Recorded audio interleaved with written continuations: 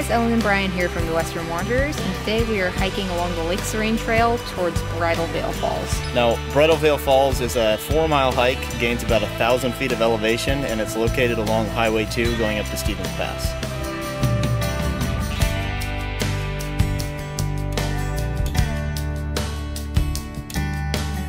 The trail up to Bridal Veil Falls starts out very flat and easy on what was either an old logging road or an old forest road.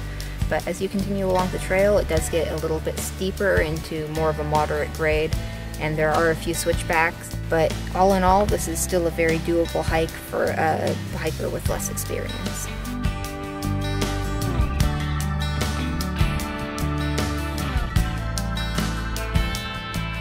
So we just turned off of the Lake Serene trail and are now on the last half mile of the trail, which is the Bridal Veil Falls trail. We're definitely going up a lot quicker, and there's quite a few more rocks on the trail now as well. Whew.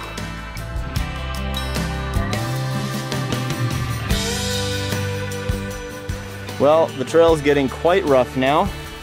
As you can see, it's gone from basically being normal to break your ankle status.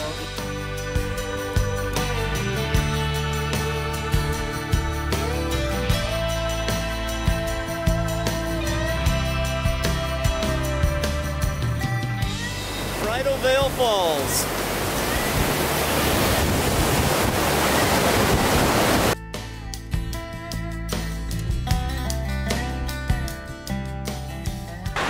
So behind me here, you can see Bridal Veil Falls, which is a waterfall that pours down over the side of a 100-foot rock cliff.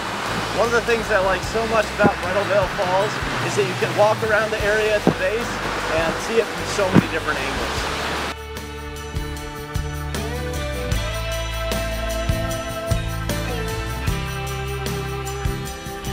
If you're looking to extend your hike, head back along the trail to the intersection for Lake Serene, which will take you to a gorgeous lake that is very popular in the Highway 2 region.